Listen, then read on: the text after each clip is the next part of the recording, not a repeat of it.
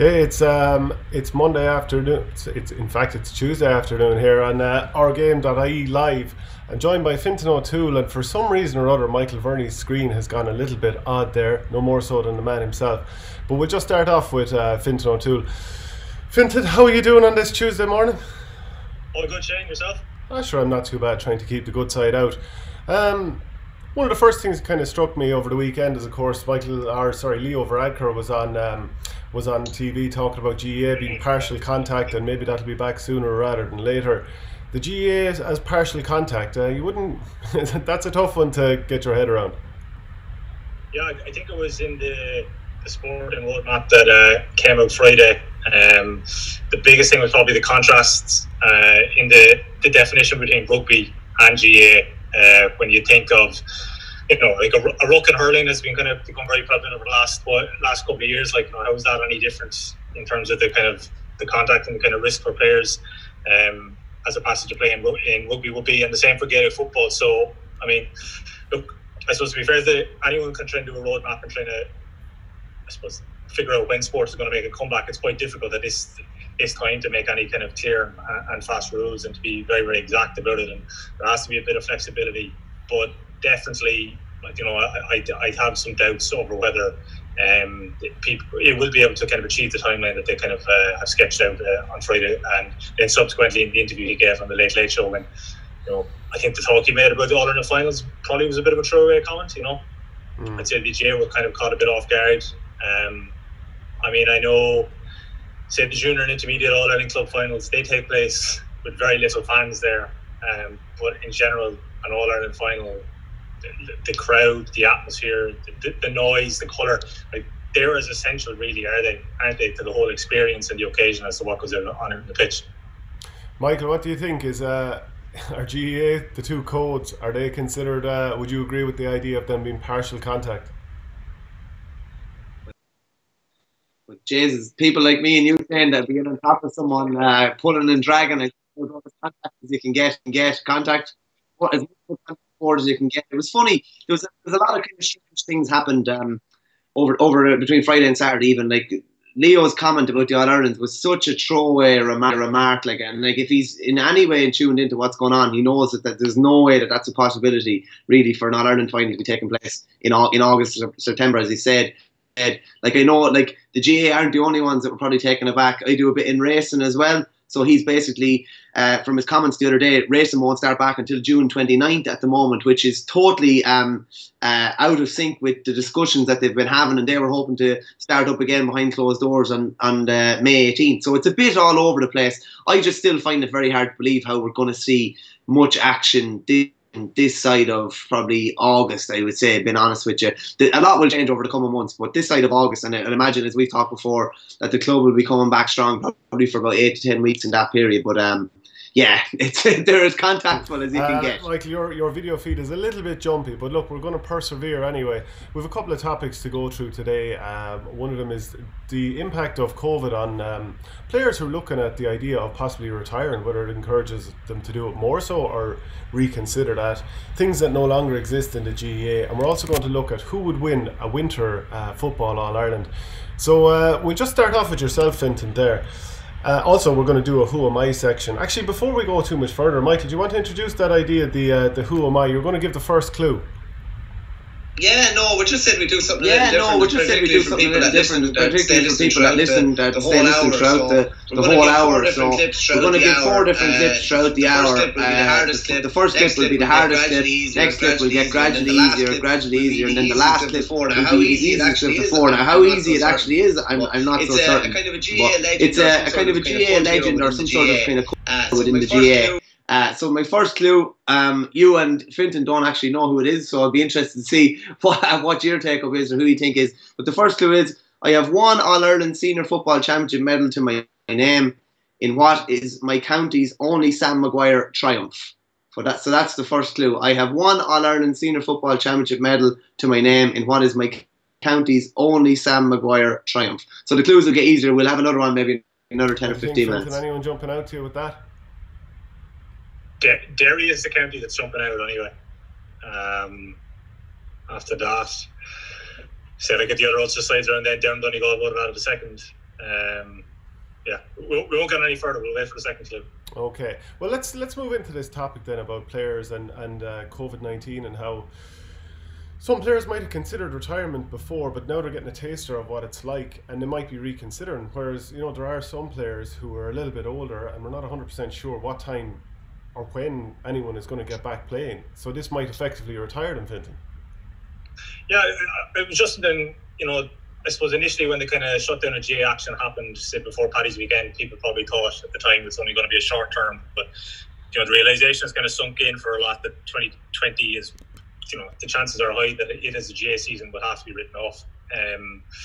So I guess it's just interesting to think of the longer serving players, how will that kind of affect their decision making for 2021. I mean, there was an article I was reading a couple of weeks ago, can't remember where it was now, but it was just basically making the point that, say, the Dublin Mayo game from last August, the 2019 All-Ireland semi-final, that those two squads in particular, which have come to kind of define the last Gaelic football decade with all their games, it's kind of unlikely, like there's only maybe a couple of players like Bernard Brogan, Onagar and Andy Moore have retired since then, but like say they won't meet against the 2021, you'd have to think the makeup of the sides are going to be very, very different, and it's just, I mean, it's just a difficult decision for a lot of guys. I mean, I suppose it depends on what's going on off the pitch for them, injuries and that kind of stuff, but you just wonder which way will it go for them, this kind of bout of inactivity. Will they kind of decide, look, that's it, I'll just bow out now, and probably be a very strange circumstance for them to bow out, when they think that, usually some guys make the decision straight after a championship match in their own head, that's it, I'm gone.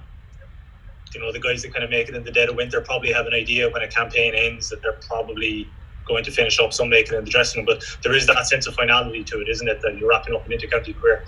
This would probably be one of the strangest kind of circumstances for a lot of them to try and finish up, if that's the decision that they arrive at. I remember age 33, so that's a few years ago now, I decided that I was going to retire from GA and go off travelling for a while. So I went away for 3 or 4 months, and I ultimately came back and stayed playing, and then that's when we started to win a few medals. But that time that I was away, so I went from age 33, I'm going to retire, to now a few years on, I still don't know when I'm going to retire, and it's possibly down to that same thing of getting a taster of it. Michael Verney, any thoughts on this topic? Yeah, just disappointed that you didn't release a statement, be it through the GPA or through the Club Players Association at the time. Listen, the likes of, would say, Stephen Cluxton, who was rehabbing and would have only been coming back in March and April.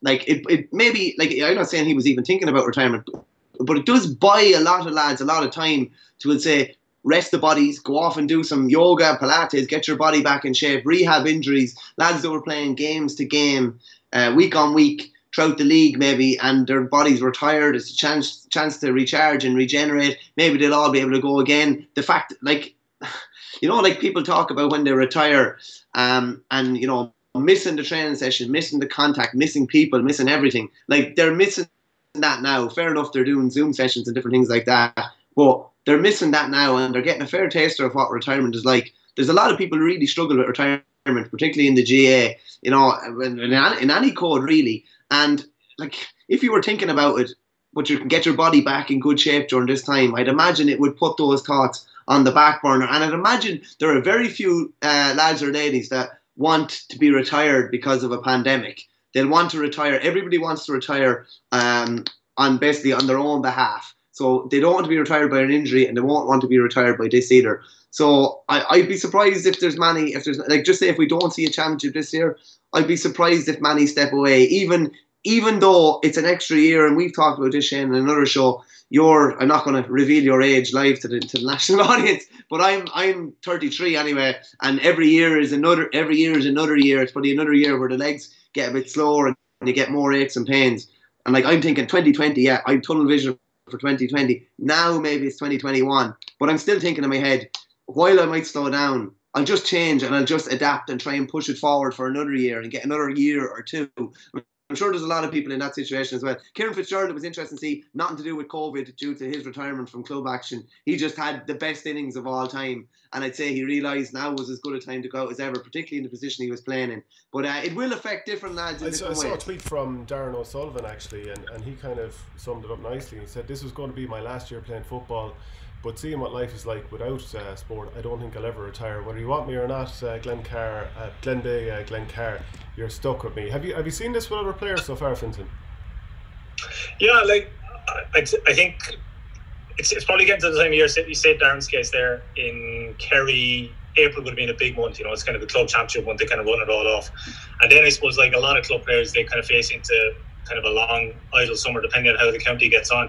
But this is kind of a different type of inactivity, isn't it? That it's a complete shutdown. You don't even have kind of a couple of league games to kind of keep yourself ticking over. So I'd say there's a lot of club players kind of around the country that are in the same boat as him. So I think I kind of see what Michael's saying as well, that you'd say a lot of club players might have been maybe on the fence. You could see them kind of redoubling their efforts and kind of intentions with next year in mind. The Derby situation then is kind of different because I suppose it's a further year on for some of the older kind of stagers, and will they kind of want to go again? The other kind of, I suppose, player I was kind of thinking of was there was a good few good GA players this year decided to opt out to go travelling. So you've seen situations like, say, Gary Brennan has talked about it, that he's obviously postponed his travelling plans. Michael Quinlan and Tipperary, he came home in the middle of this, kind of at the end of March. So I suppose it's a natural thing for a lot of guys these days to kind of want to get away after giving a good few years to the county and a lot of kind of service. But you wonder then, like, there's probably no real answer to this. Like, but will they think they're going away again next year? Will they kind of not be involved? All these kind of outside factors. Managers is probably the other one, isn't it? That like we often kind of hear about the kind of effort the players put in at the county, training sessions and matches and all that. But then you hear that a manager could do I suppose calls and kind of preparation that he has to make for, say, one single training session. There's different guys who started, this was their first year as county managers, but then there's others who will probably coming to the end of their terms, depending on what's going on, their kind of work and family life, whether they'll have the appetite to kind of go again in 2021, if that's the kind of next proper kind of full season that we're looking at. Absolutely. Michael Verney, a second clue there for the who am I, maybe? Yeah, no bother at all. A second clue. I won my sole All-Star the year after I won my sole All-Ireland Senior Football Championship medal. That's I won my sole All-Star the year after I won my sole All-Ireland Senior Football Championship county medal. So again now, what are you thinking, Fintan? Getting any closer? I'm not great now off the top of my head for these things. No, I'm not so sure now on what I was thinking with the Derry angle. Armagh, is there anyone that in Armagh that could have done it? And obviously the viewers out there, please get your comments in. If you have an idea or an inkling, throw it out there. And Michael Verney's keeping an eye on the comments there, so he'll be able to update us if there's anything. I suppose at the moment we're hitting a blank there, so we'll move on to the next section, which is things that no longer exist in the GAA. And I suppose when we're looking at all these classic games that are on TV at the moment, you're kind of reminded of them. And I really enjoy seeing the line balls in both hurling and football. And anyone who's watched Kerry Offaly All Ireland from 1982 will have seen it, where the linesman places the ball on the ground and you cannot disturb it, move it, place it, sit it up on top of the grass or anything. You just have to strike it where it is. Has anything else stood out to you guys? I'll start off with you, Michael. Yeah, there's a couple of things. The couple of things I always liked, like the long sleeve jerseys. Remember wearing long sleeve jerseys back in the day, particularly, January, February, March, and you just don't really see them anymore. Lads are wearing Under Armour underneath the tight fit kind of jerseys. That would be one that sticks out. Then there was like the famous, and thank God they're not around anymore. Remember those cardboard kind of shorts that were like any bit of whiteness you had up around the top of your legs, it definitely showed them off. They were the most unflattering things of all time. They were absolutely awful. It's kind of, I'd always think like probably mid to late 90s would be that, and then it's like almost revolutionary. The silk shorts came in, you're like, why didn't we have these 10 years ago? Like, but there would be two that stand out anyway, just off the top of my head. I seem to remember one of the All-Irelands in the 80s, and Conor Hayes playing full-back for Galway. He obviously had that ridiculous sort of half bicycle helmet looking thing with no face guard, but he also though some of those shorts were barely legal. Like, they were bet up inside a man. You could make out the full shape of a man. They were fairly racy and barely legal, Fintan. Yeah, sorry, Warren. Like the thing you're saying about Conor Hayes as well, the different hurling helmets has kind of stood out, hasn't it, with some of the games that have been kind of shown. Like a couple of the 90s games, Timmy McCarthy's one was kind of stood out for in the Cork attack with the white helmet that he had. Cormac Bonner. There was a guy came on. It was a couple of weeks ago. Clare Galway was on 95. I can't remember his name now. With kind of big, massive red helmet. He came on for Galway in the second half. I think it was similar to the one that is it Christy Heffernan of Kilkenny used to kind of wear that kind of the astronaut kind of box one as well. Yeah, I had one of those astronaut ones, one of the square ones with the flat top. I remember playing the Parish League game when I must have been, I don't know, 10 or even younger years of age, and the rain was gathering on the top of it, and every so often it would just spill down over your face completely. It was an absolute horror show. And I got the space helmet then, the big round one after. Anything else that's from bygone days that we don't see in GA anymore? There's a couple of things like I would definitely think like ground hurling is a one. Like I've looked back at some of the classic games, and like if my own county, Offaly is probably the county that's probably most synonymous with ground hurling, and like it's just totally alien.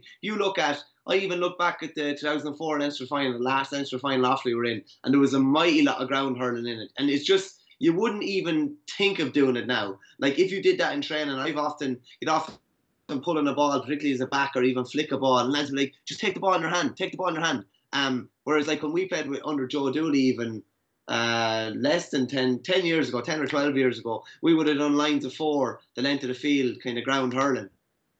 Because it would have been just traditional to what we had done, and you would have seen other teams doing it now. And like it's that rare now that if someone does it, it's like, geez, it's rare you see a ground stroke anymore. The only time you'd see it is if the ball drops around the goals and a lad is pulling on a goal, which I think is still one of the most effective ways to get a goal is a first time strike anywhere from inside the 13, I would say. That and overhead pulling.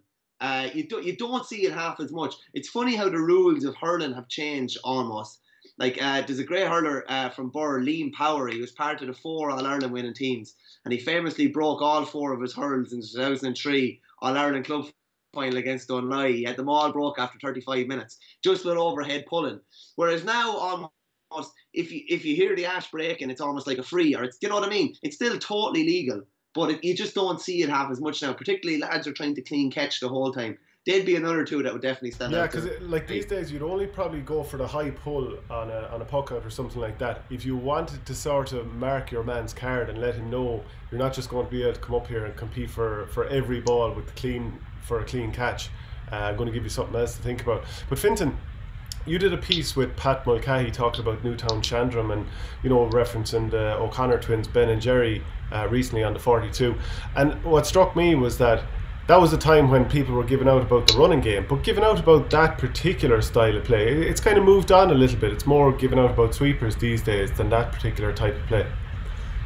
Yeah, he was interesting to chat to because he came from, like, he would have played in the mid-90s, like he would have won a county senior medal with division outfit in Cork Avondhu, and then he played up until the mid-noughties with Cork, and he's kind of involved in coaching now, so he's kind of seen the way the kind of game has evolved, you know, and he basically said it was the O'Connor's father that kind of introduced it to them, you know. Like his attitude was that if a ball was hit into a guy in the full forward line, the guy in the full forward line was always blamed for not winning the ball.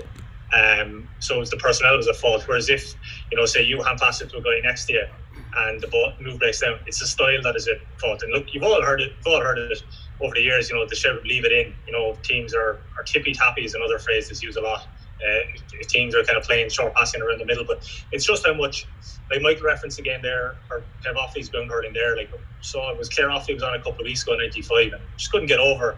I mean, I know it's 25 years ago now, but the amount of times guys will get the ball and, you know, you're just so conditioned to seeing a guy around the middle look for a teammate, whereas just that wasn't the kind of way it was then, you know, and that probably feeds into how low scoring it was when you look back. I mean, the scoring was, I think was it 113 to 2-8 to finish. I mean, that's kind of the score after about 25-30 minutes now in some games. But kind of Pat was kind of just basically saying it was completely logical to him what he was being taught kind of around that time, around 2000. But like now he's involved with his club and now he sees, like, if you're not doing that now, as he puts it, you're not playing hurling. And it's just how much it's kind of evolved and how kind of changed over the years. And kind of looking at some of those old games that they've shown over the last while, has kind of shown that. There was one clip I did see, was the Clare Galway 95 semi-final. One of the Clare goals was actually a really nice kind of a support play move, which ended with Sparrow Lachlan pulling the ball into the net. But it was kind of one of the rare ones that I've seen over the last while in any of the games that have popped up that it kind of maybe resembles the way hurling is played now. I find it very difficult to listen to Pep Guardiola at the best of times, the way he goes on, a bit pompous. But his kind of term about, I don't pass to move the ball, I pass to move the opposition. So that's, you'd imagine, the way it's moving in GAA as well. The teams aren't just lumping it up the field and trying to get it up there as quick as possible. You're obviously trying to create those spaces and those pockets. So another thing, and you can react on that in a second, Michael Verney, but another thing that has disappeared from GAA is like the really olden days. Now this is even before your hand pass goals and hand pass points and hurling and stuff like that, but the Archbishop throwing the ball in the middle of the field, or even predating that, and also including the Archbishop, you had that situation where both teams had to line up, and it was more or less everyone in the middle of the field, I think, for the throw-in, but certainly all 15 players would be on either side of the field, a bit like soccer. So Michael Verney, what are your thoughts?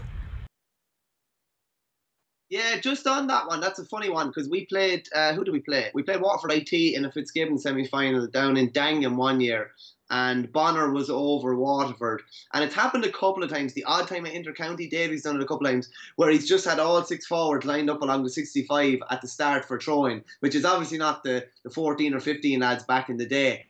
But it's something kind of completely alien. It's something that you wouldn't see too often. The one with the Archbishop, I think that's brilliant. I love stuff like that, because it's stuff like that you look back on. It just shows how much things have changed as well. Another thing, I was just looking back on the 95 All-Ireland, you know, like if we didn't have them, and we don't have them anymore, that the great halftime interviews with the manager or the selector or the player that may be injured or something like that, we'd have never got the, as much as I hate to say it, I've never got the Jerlock Nan, you know, we're going to do it. You know, that was one of the most iconic lines coming out for the second half. Funnily enough, actually, a couple of years ago, actually it might have even been 2019, I was doing the sideline reporter for Airsport, who were doing the live GA games in April, and I think it was Nafina against St. Vincent's, and at half time I got Mick Deegan, who was part of the management team for Nafina. So I was able to do that halftime interview with him, and it was kind of funny. I said, so what are you going to do in the second half? I mean, there were a couple of points behind or whatever, and he says, well, I've told the lads to just run at Ger Brennan, his legs are gone. And he said this live on TV. It was absolutely hilarious. But see, this is the thing, Shane. And the more than our job as journalists or whatever, the best stuff you get is immediately after a match, invariably. Or the best stuff you get is just, like, things are so fresh in his head. He's going to say what he thinks. He's not going to be like, oh, we're going to stick to the plan or stick to the process. He's going to say what immediately kind of comes to mind. I used to love those interviews. I used to love, like, the old-fashioned, look back at the Cork Offaly 2000, just apologise to Fintan here, I look back at the Cork Offaly 2000 All-Ireland semi-final, and it was like an interview with Johnny Dooley, Offaly captain, Ger Oakley with the jersey off, with just the bare chest out like that on the field after, Simon Whelan, an interview with Pat Flory, all on the pitch after, and it's great. You mightn't get a load of quotable stuff, but you get a lot of emotion, and something like that, I don't see a reason why we couldn't bring kind of stuff like that back a bit more. I know players are sanitised a bit more, but I used to love that. And even just something else that's missing, like Tip won the All-Ireland, we're talking about Tip winning All-Irelands obviously, but when Tip won the All-Ireland in 01, the presentation was on the pitch. Do you know, just different things that have happened, different things that have been moved throughout the years. And we were talking about tactics there, like Cyril Farrell was kind of the first one to bring in the third man midfielder, like late 80s, early 90s, and it's just amazing. That kind of tactic is nearly gone out of the game now. And like a two-man full forward line is nearly a given. So in 30 years, it'll just show you how kind of much things have changed. What did you make of the presentation on the field? Because you would have had it with Mark Landers also in the centre of the field. It just felt so dislocated from the celebrations. Yeah, I think it was at 98, sorry, was it when Galway won his kind of, they had it in the home stand. And was it 02 or 03 was the next one? I think it was, yeah. There was actually a piece, the colleague Sinead Farrell and 42 did with the 2000 football final at the week or last week, and Aidan McGowan was talking about that the 2000 football final replay. First of all, it's kind of a thing I take for granted now, but there was a big thing at the time about playing the replay on a Saturday. You know, this was almost sacrilegious. It was early October, because there was so few replays, and obviously there's been so many over the last while that we've been kind of so used to it all in the finals. And then he said the kind of surreal nature of it was kind of compounded by the fact that the presentation took place on the pitch. You were looking at the Hogan Stand, which was being done up at the time.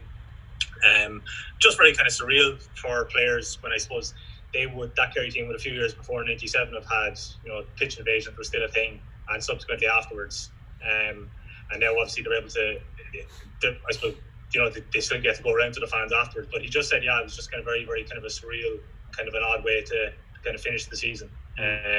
but at the same time, I mean, that was, say, you're talking about Mark Landis 199. It was the same for Kilkenny 2000, Tippo 1. Those were big wins for those, and the big three, the hurling aristocrats. I don't think those players, given the way it had gone, the 90s had gone for them, they kind of been out the limelight, probably cared too much at that time where they got the cup and where it was presented to them, as long as they got over the line finally. Yeah, and people don't forget to get your comments in there. Michael Verney's keeping an eye on them. But like for you, Fintan, like when you look at the way soccer, it's so commonplace to have the celebrations in the centre of the field, and maybe they've kind of tailored their celebrations to that, like bringing a big stage into the middle and having like confetti or fireworks going off around them. And you'd see the same in the Heineken Cup over the years. Maybe it's just that it looked wrong in the GAA because it was like this small little platform in the middle, and it kind of just lacked, I don't know, just the colour and the pizzazz that the occasion probably demanded. Maybe I'm wrong though, but that's just how I felt. It just didn't feel like this was a big moment. No, I think one of the issues is that the biggest prize in the GAA obviously takes place in the same stadium. So if you think about soccer, between Champions League final, World Cup final, or Euros Championship, it's in different venues. But because Croke Park is the big one, the steps of Hogan has this kind of mythical kind of phrase to it, and different players have kind of talked about it, that their big thing is to kind of not be delayed.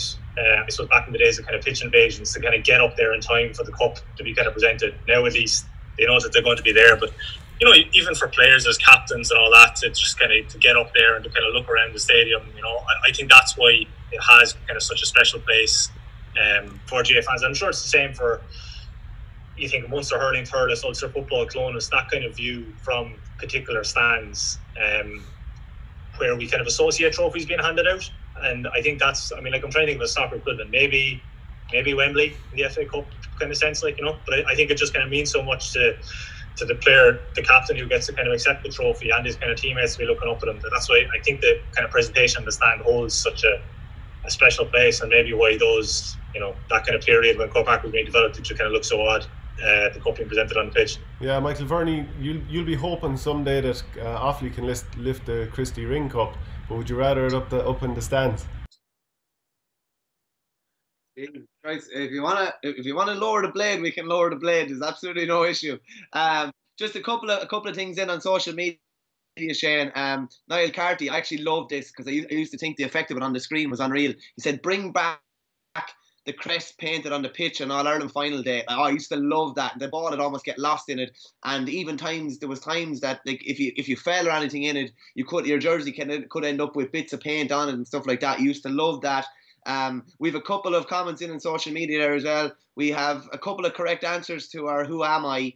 As well, and just John Butler on Twitter. John Butler, actually a Burman, he said about what do I miss from the GAA, passing around the boot cog spanner around the dressing room. I remember those days, and it was never a uniform boot kind of cog. It was a different type of one for a different type of boot. So you could have an Adidas one, and if you had a Nike boot cog, it wouldn't work. All this kind of crack. Philip Lanigan from the Mail actually came up with a good one. What do you miss most from the GAA? And he just said games ? Which is a fair point in the current situation. What about remember when everyone used to wear blades instead of cogs or long studs or whatever? They'd wear blades. Have they gone all together? Fintan, when did you last even boot up? I'm not even sure. Jeez, that's a good question. And I suppose, given the lack of games, when are we going to get a chance to do anything like that again? But I suppose as well, that kind of goes back as well, like what Mike was saying there. Like, you'd imagine, like, everything's so kind of drilled down now in terms of team levels of preparation, that everything's kind of prepared for them and all that. Like, there's none of this kind of scrambling around. You talk about boot keys, but different types of gear or whatever. Like, someone forgets their socks or anything like that. Like, it's all kind of laid on for them now. Like, there's none of that kind of thing of having to at the top level of kind of inter-county, when you hear kind of players talk about the stories and how the kit man is getting thanks from the top of the Hogan stand or wherever. It's been such an essential part of the team setup. Michael, you have a big smirk on your face. Go on. Just Fintan was talking about boots and stuff there. Pádraig Horn was over our school team in St Brendan's in Burr, and Brian Watkins from my own club, one of the best club hurlers in Offaly the last 10 or 15 years. He's on the Offaly panel at the moment. we went down to Flannan's one day, and Walkie be very laid back about things, and we went the whole way down to Ennis, and he never said a word or anything like that. He didn't have any boots on him or anything like that, so he was quietly going around the dressing room of Flannan's. Imagine this, like a whole day off school, went down to Flannan's, and he's quietly going around the dressing room looking for boots. And Pádraig Horn got wind of it, absolutely effed him out of it. And he just ended up, he had to sit on the line for the day. But like it was commonplace, like that he'd get a helmet in the dressing room 5 minutes before a championship match back in those days. It's just amazing kind of how things have changed. In a way it's great. In a way it's kind of a bit sad, because they're all the great stories. If you talk about some of the great GA stories now, it's like junior football, junior hurling, where, you know, there's a big lad with a knee brace, or where there's a big full forward. You know, it's kind of those, that's what you, like I'd say, if you go to a junior match now, they're still so enjoyable. All the, like, there's lads dying, there's lads maybe around the beer the night before. You know, it's just all that stuff is kind of gone so maybe PC now that maybe you don't get as many good stories. There's still plenty of them out there. You just need to kind of find them. I forgot my boots for the All-Ireland Club final, so I can't give out that much. A couple of I others. was wondering, were you going to bring that up? Yeah, well, I might as well admit it rather than let you lower the blade on me. Another thing, D-Pete. That was a big thing there one time. And Tiger Balm, that was another thing you'd use to warm up the hands maybe. And another thing, do you remember the woolly grips you used to have on the hurleys? It's obviously all the more smoother ones now, and they're very cushioned. But they were very woolly, and there'd be tassels coming off them all over the place. Yeah, the towel. Yeah, the towel grip, the good old towel grip back in the day.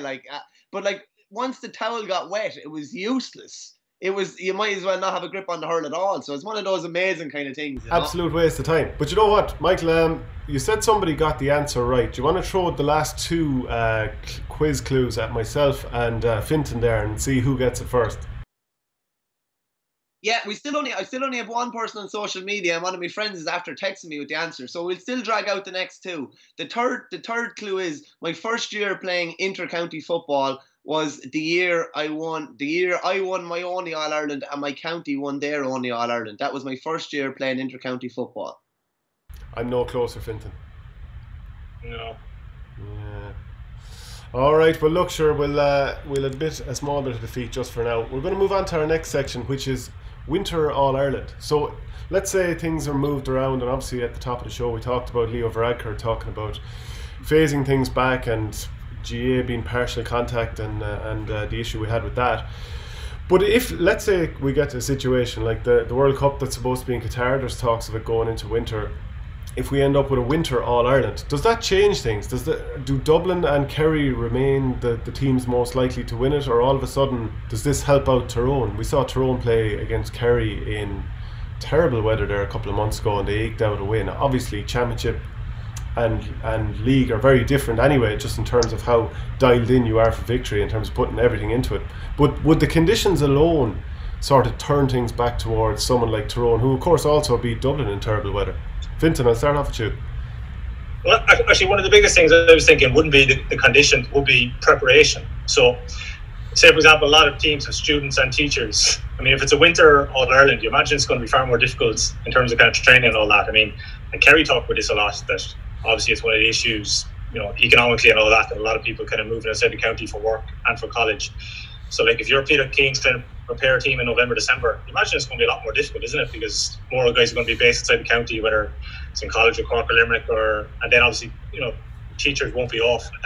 So, I mean, would that work in kind of Dublin's favour? Like the other thing I think as well is that what was the kind of question mark we were putting over Dublin this year was maybe a new manager appointed late, the difficulty in kind of bedding in, being on the go a long time. Last year's All-Ireland went to a replay, a lot of kind of miles on the clock. I think this, you know, if it does come back again in kind of September, October, I think they're going to be very, very fresh. I think Desi Farrell will kind of have time to maybe kind of plan and do different things. So I could see it kind of working in their favour. Michael? Yeah, just on Desi, what Fintan says there would be very, very interesting. Because if it does come back, just saying we have 8 to 10 weeks of club action, it will be interesting for a really elite county like that particularly has so much at stake, whether those players will just be in contact with their club at that time, or whether there will be county going on as well, or whether there will be something put in place to make sure that they can't do that. I think that's quite important too, because otherwise it could undermine the club. So it'll be interesting to see, like, I know in a Kilkenny situation, we're just saying hurling, Cody's not going to interfere with the club, but possibly in football, some of the clubs could be interfered with. Particularly, I'm not, Dublin would be one that would come in my head, to be honest with you. You mentioned Tyrone. It's going to be a different type of football, ish, kind of. If the games are playing in Croke Park, there will still be a certain type of a game. Yes, conditions won't be, it could be raining or it could be freezing or something like that. But in general, the pitch is still going to play to a very, very high level. It's not the same as playing in Parnell Park in November or December. It's still going to be, the conditions are still going to be good. But Tyrone are one of those teams that seem to, I don't know, it's just, I suppose, the ferocity they're tackling, just how physical they are, how fit they are as well. And just with the handling is tougher in winter, things like that. They're just able to kind of grind you down a bit more. They'd definitely be one of the teams that would benefit. Interesting to hear what Fintan said about Desi Farrell as well. While it's not contact time as we know it, it's not contact time on the field, we'll never know. But I'd love to know what they're doing behind the scenes. Up there, the standard bearers, when it comes in terms of preparation, I'd love to know what they're doing now. Because chances are, given what they've done over the guts of the last decade, what they're doing now is probably superseding what everybody else is doing. It's probably on a different level again. I would say that there'll be fair public backlash with what Michael's saying there. If you've a club championship match going on in August, September, and some county manager, pulls his players and that they're not allowed to be club training, I can imagine that will go down very, very badly, given everything that's going on now. So that will be kind of an issue for the GA, if Club GA comes back first, that it's actually kind of preserved and maybe kind of ring fence for that.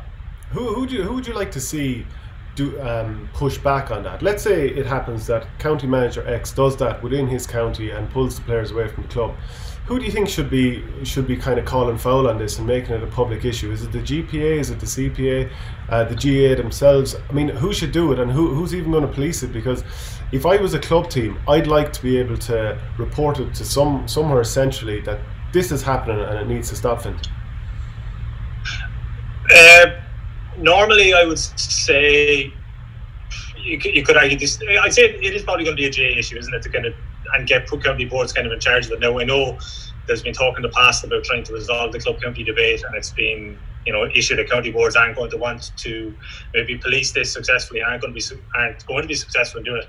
But I think these are pretty exceptional circumstances. So if club championship comes back for 6 to 8 weeks first, I think there would have to be some sort of an agreement. You probably can't raid a contract or anything like that, but as in that basically that has to take precedent, all right? Because I just think that would, I think it's it's a tough time for everyone, and I think that would be a seriously kind of a damaging situation if after all of it, it's kind of a two fingers to the club game when you come back at a time when it's meant to absolutely take precedent. I'd be absolutely shocked if the county managers didn't do this, because even the April club month comes in, so this is supposed to be the dawn of everyone is operating off the one hymn sheet here. All managers are going to leave their players alone. But you see that some inter-county teams might finish up their league progress a little bit earlier in March, for example.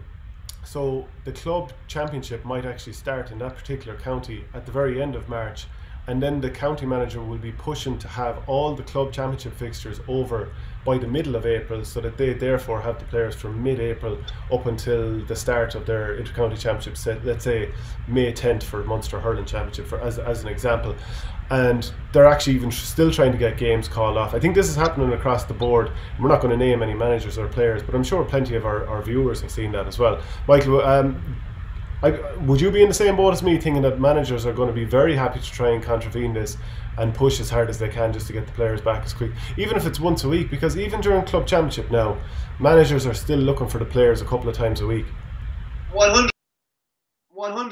I did a piece on the club month. I'm not too sure when it was, probably about 6 months ago. And the basis of the piece was actually the Wicklow hurling manager, Eamon Scallon, who made a proposal to the Wicklow County Board. It would have been November, December.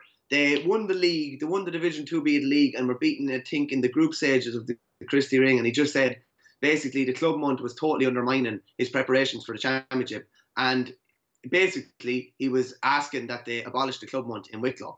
So, that's Wicklow hurling. And with due respect to Wicklow, and I played with Wicklow for a year and a bit, that's Wicklow hurling. That's not Tipperary hurling or Dublin football. So if it's happening at that level, you can be damn sure it's happening at higher levels. Unless people with a voice make a big issue out of this, I think it's just going to reign free. And I think this is where, you know, there's a lot of people out there who are still unsure of the GPA, what they're about, their interests and stuff. I think if they kind of push this one hard, I think this could be an area. If they grasp that particular nettle, they could get a lot more people on side.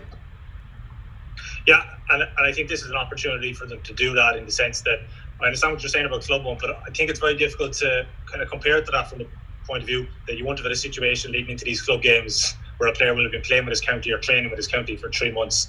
The fact that this is a chance for meaningful games, you imagine most players would be delighted with that, would be really eager for it, like, you know. Players would, but the manager will still say, I want to work with my players collectively, do a block of training, work on tactics, whatever it will be. Yeah, but given it's going to be kind of a one-off this year, and given that the structure could be changed, I mean, I wonder, will there be the same pressure on managers to perform? Like a lot of it comes back to managers coming in for kind of a short term, maybe eager to make their mark, under pressure from a county board, you know, get us promoted or do this in a provincial championship, do that. I mean, you'd think that there will be a bit more allowances this year, wouldn't you? I mean, you know, that like a team that goes out in the first round of, say, the Ulster Football Championship won't be as harshly judged or appraised this year as they would in previous years. Michael, jump in there. Yeah, just I agree with Fintan. I think it's maybe it's not the best terminology to use, but I do think it's kind of a free pass for managers in some ways. Like, there's always going to be the excuses of whoever wins the All-Ireland, it will be, geez, we really used the months off unbelievably well. We did this and this, or we did very little and I kept them fresh. And whoever doesn't succeed will be like, sure, that was a disaster. How are you supposed to prepare anyway? You know what I mean? So I think it'll be taken like that as a free pass. I would hope that a hard line is told on club players staying with their club. And I think the inter-county championships then, there'd be a fair element of surprise to them then as well. They maybe haven't been getting to do a load of tactical sessions on the field. Who knows how many weeks they'll have before the championship starts, if it does start. There'll be an element of surprise to it. There'll be mistakes being made, and it could make it even more interesting. The really well-polished teams maybe won't be as well-polished, and it will make it even more interesting and maybe even more chaotic than it has been in previous years. I think we're naive if we're kind of thinking that county managers aren't going to try and run roughshod over the clubs here. Just to get back to the question we had, which is who would win a winter football All-Ireland, and generally it's going to be a team in Division 1. That seems to be the way of it in football over the years. But the teams in Division 1 of the league this year, and I'll just go in order of their positions after 5 games in 2020. So Galway are on top, Kerry, Tyrone, Dublin, Donegal, Monaghan, Mayo and Meath were in there as well. Fintan, if you were to call a winter All-Ireland winner, who would it be? I think Dublin. I just even like the preparation thing that I mentioned there, I do think that's a massive benefit for them. The majority of their players are based in the county.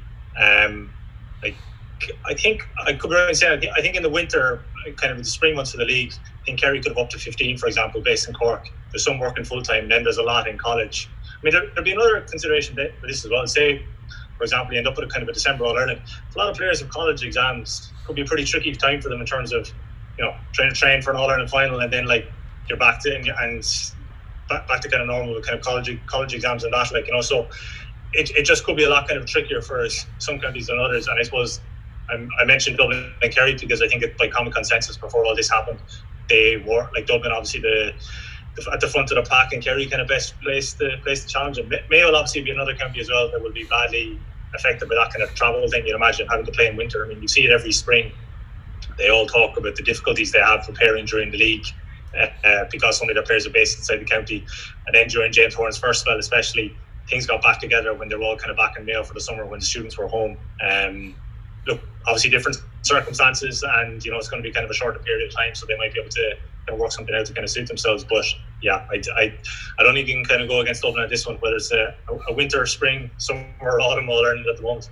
Yeah, and even Nicky Brennan, former GA president, former Kilkenny player and manager, he suffered recently with COVID-19, had a tough old time of it, but thankfully he's getting a bit better. But he talked about the minimal chances of inter-county coming back, and then you even think of how many players are going to opt out for a period of time. Now, we don't know what will happen in terms of like breakthroughs, antivirals, whatever it might be. So, but there might be a certain amount of players that opt out, and if a couple of core guys opt out of any team, they could potentially go from being a contender to being out of the picture. But otherwise, Michael Verney, who do you think is most likely to win this All-Ireland in winter? again, just what you said there, like Dublin could afford to have somebody to opt out. You know, some of the like the Monaghan's couldn't afford to have, you know, a Carol O'Connell or a Niall Kearns or someone like that opt out. So chances are the team that has the greater strength in depth, the Dublins of this world, are probably still going to be favoured in that sort of a scenario. I think so. I think a team like a Monaghan could go well though. A team that's kind of very together and capable of beating anyone in a once-off type of game. I think a knockout format could suit someone like them. And I just think, wouldn't it be unbelievable to be celebrating an All-Ireland at Christmas time? Jeez, it'd be unbelievable. We'll get your thoughts. I'm going to go with Dublin myself. I just think too much strength in that power physically. I think they'll bully most teams at any time of the year, and I don't see that changing too much. Your final clue then for the Who Am I?